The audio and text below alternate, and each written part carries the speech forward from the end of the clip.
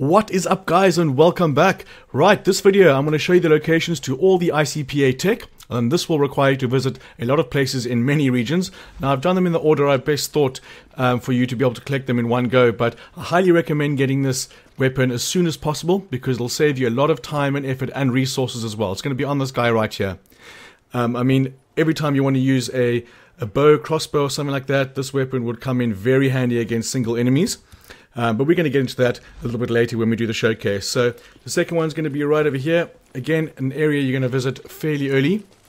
And it is very, very powerful. At the end of the video, I'll show you the weapon against the Ragers and the Reachers and the Breakers and stuff like that. But yeah, we'll get into that in a second. And you actually have to craft the weapon after you've collected all 18 pieces. And in the description, you're going to find a timeline to all the spots where you can collect these guys as well. Now, there is only 18 of these IPCA Techs. And once you've crafted the weapon, it doesn't require any reloading, it doesn't require any ammo or anything like that. So it is very, very, very useful. But for me at the moment, finishing the game on survival and every storyline 100%, I pretty much have no use for it except for the Reachers. Those are the only ones, again, I'll get into in a couple of minutes. But against that enemy, sure, you can offload an entire clip of the RPD into that guy and he still won't die. So it's always going to be on these white-coated Nero checkpoint guys. And this one is going to be fairly soon. I mean, this is one of the checkpoints you'll get to very, very early game, but you won't be able to get to it because your bike will probably be crap. So, I mean, for me, collecting all of these at the end of the game, like I mentioned before, is not going to have as good a use as it's going to be for you guys to get it as soon as possible, especially with the ambush camps and stuff like that, because any humans against this weapon are just going to be toast, like literally, because it immobilizes them pretty much, whereas the bigger enemies will still be able to smack you around. Okay, so moving on forward, we're going to be still in the Belknap region now, before we're heading down south. That's the Iron Butte Pass checkpoint, but it's within Belknap, near the Hot Springs Lake. And I still don't know what decal or anything like that I have received for completing the game on survival mode. I know for a fact that there is a decal, a secret decal that you get, but I've emailed devs, I've emailed many people, I've asked people on the channel, but no one seems to know which decal it is. And I've gone through all the decals I've got, and they're all old ones, so I don't quite know what the issue with that is, and maybe it's only going to be released with the update in 2 days time, but that gives me a couple of days now to mess around with the new Jurassic World Evolution DLC, which is the Clear Sanctuary, which I'm very excited to get into. It's one of my favorite games, definitely. Right, this one you're going to need a fairly upgraded bike at least to get across that jump, and just do the boost at the correct time and you should get it no problem. Again, going to be on the dearly departed over here, the white-suited Nero dude. Okay, next up, where we still in, looks like Iron Butte to me. Nope, yes it is. This is the Iron Butte Nero checkpoint, the Rogue Tunnel. And from there we're going to head down more to the southwest and grab the other one, which is going to be by the ambush camp. But again, he's going to be chilling on a corpse right here, or a remainder of said corpse maybe. Now, after playing the game, I think I only had 2 missing, and the ones that I missed are fairly sneaky, which you will see in a second. But this one, the ambush camp, is going to be pretty straightforward. Again, you're going to have to do a bit of ramping, and it is useful to hold down the brake before you do it, and then release it. But I might have been a bit too far there, because as you can see, my boost almost ran out. And I didn't quite make it cleanly at all. But I got across, but that's all that matters. Again, on the normally segmented corpse. And that's when I figured out this game has binoculars. Can you believe it or not? Like, third time playing through it. Didn't know they existed, but you cannot mark enemies or anything like that I'm aware of. Right, we are now in the Lost Lake region. Santium Tunnel. And from there we're going to head up to the sawmill again as well. Well, not again, for the first time. This one is pretty sneaky. This was one of the ones I missed. And there was a fucking landmine right next to me here, which I actually did roll out of the way, but I thought I would cut it anyway. Okay, the old sawmill. I visit you again, my old friend. But this time there is no horde here to speak of. Smashed these guys out on a previous video. Now this is going to be just outside the fence, within a little pond if you will. And I'm not sure if this is actually a Nero dude or if it's just a corpse. Looks like a freaker corpse to me. Although I can't see it very well from here. But on that guy is going to be the tech. Okay, this is just a random Nero research site within the Lost Lake region. Just to the east of Sawmill, the old Sawmill. Again, you're going to need to do some ramping to grab it through here. This time I got the boost just right. Yeah. Head round to the downed chopper as per usual and grab it. So yeah, like I mentioned before, I'd highly recommend going for these items very early game. You can save so much time and so much resources as well. I mean, every time a single enemy came, I would normally use the crossbow. Now I just use ammo because fuck it. But whilst playing the game, I'd use the crossbow every time to try and get a headshot for as little expendage as possible. But with this weapon, it's going to save you so much stuff. This one as well, I don't know why I never came to search down here, but it doesn't seem like a place I would leave. Yeah, I remember looking at it actually when I was doing the Nero checkpoint, but didn't end up coming down. Now if you go straight down to the left, it actually has a tunnel, ladder leading up to the tunnel, and that's going to be within the checkpoint tunnel there. So you can get behind the guys that are trying to attack you the first time you get there. Okay, Crater Lake, guys. We're going to head to the island within Crater Lake. It's going to be this guy right here. And again, there's going to be a nice down chopper. Plenty of these dudes lying around.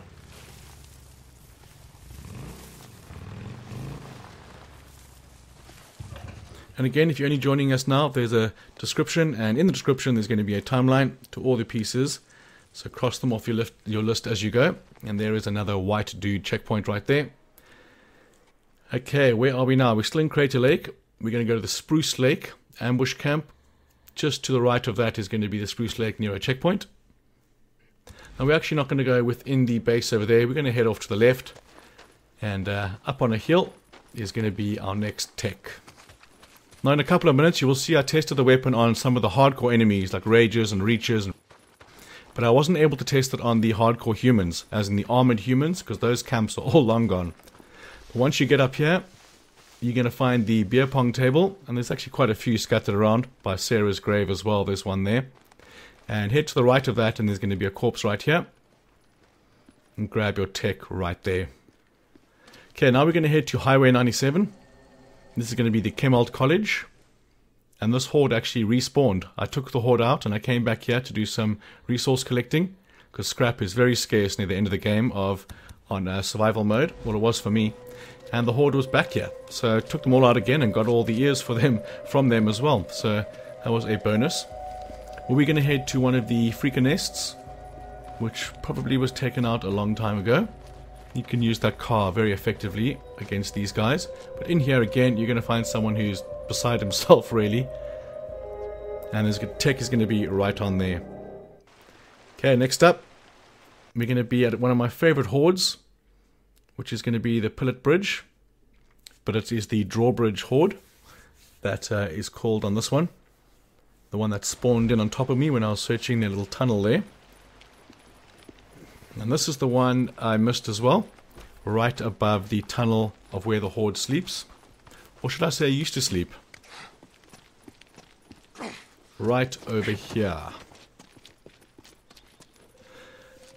And this is the point I was able to actually craft it. But we're going to show you a couple more locations, and then we're going to get into some of the showcasing of how powerful this weapon can actually be. Okay, this one is not going to be labeled because I've obviously got it before, but just southeast of Chemalt College, you're going to have a bit of an island hopping over here. And I think I totally fucked this up as well. Let me see. Yeah, the boost I did way too early. I was going way too slow.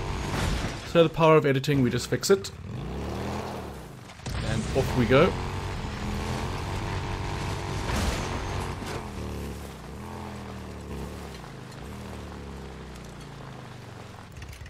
And here is the last one that you will probably be collecting.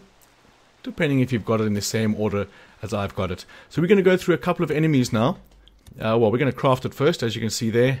I saw the red writing and I was like, what? But it's crafted, and as you can see, no ammo, and you don't need to reload. It is unlimited weapon, which is pretty damn cool. Okay, we're going to take you through some of the enemies now, starting with the weaker ones and moving to the more hardcore ones. So, human-wise, with the raiders, very, very simple. 2 little shots with the gun and she's toast.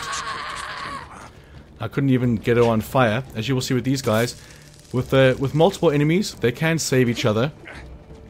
But with a single enemy, they're fucked. Then they're just going to get on fire very, very, very quickly. As you will see with these guys, they let their buddy get on fire, catch on fire, while you stand there and attack him. Now, what a very effective way of doing this, especially with the rages and the breakers, is to connect him with the shot and then activate focus. Doing it the other way around can cause problems, so make sure you connect and then you prolong the connection with the focus. As you can see, I enjoyed watching these guys die like this because I've never seen them react to this weapon before. And it also works on marauders. Thought I'd throw that in there for the head of it. There she goes. Okay, now we're going to do, I think it is a bleacher. Yeah, the bleacher is going to be probably twice as powerful as the freaker, the swarmer at least. But with this one, it does immobilize him.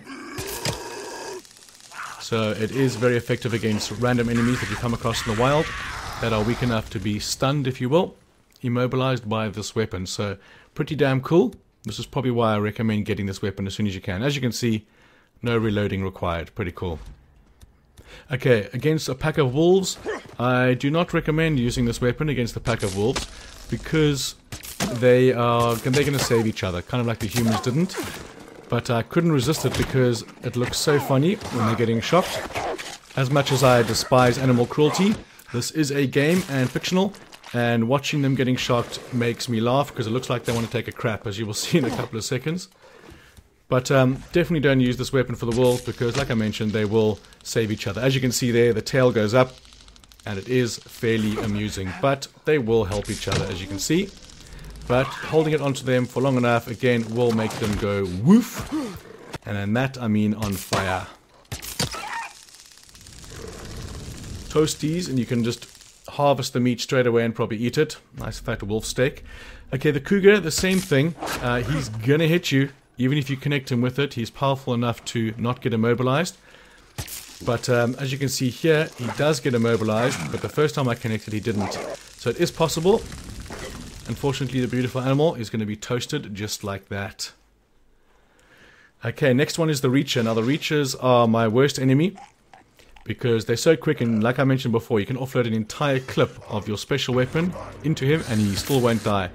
But with this weapon, see, I was still a bit cautious. I wasn't sure if he was going to stop or not. With this weapon, I was able to immobilize him and take him out, and this is why I would love to have had this weapon at a sooner time. Because these guys are so difficult, especially if there's other guys involved, like you're trying to do a horde or there's a screamer, they'll kill you, he'll kill you so quickly. Stay close enough to him and he will be toast. More bounties. Alright, grab your bounty, move on. Next up, we're going to have the Breaker. Now, I didn't assume this guy was going to be immobilized by this, because that would defeat the purpose of him being so powerful. So again, not recommended. This battle took over 8 minutes, because every time he grabbed me, I didn't use the insta-kill. I wanted to see how long it took, or if it was even possible to kill him with the stun gun. But I'm going to skip ahead. As you can see, he's wounded and he is limping a bit. This is after a good 8 minutes of shocking. Eventually, he catches on fire as well. So not highly recommended to use this weapon against these bigger guys. As you can see, I was quite happy that I got him down with the weapon in the end. But it was a long, boring battle of me dodging. Now the Rager, really the same concept as the Breacher, or sorry, the Breaker, is do not use this weapon against them. As you can see, it does have some effect, but with this guy, again, it was about a 14-minute battle. And again, it was just me dodging, so nothing interesting to see. And eventually got him down, worth it, and he didn't even go on fire for me. Although he did go on fire within the battle, but just not at the end. So there we have it, guys. Unfortunately, I couldn't find the hardcore human enemies like I mentioned with the armor, but give it a bash and see how that works. But that's going to bring us to the end, guys. I really hope you're enjoying the content. Tons more stuff on the way. Any questions you have, just ask. Always going to reply.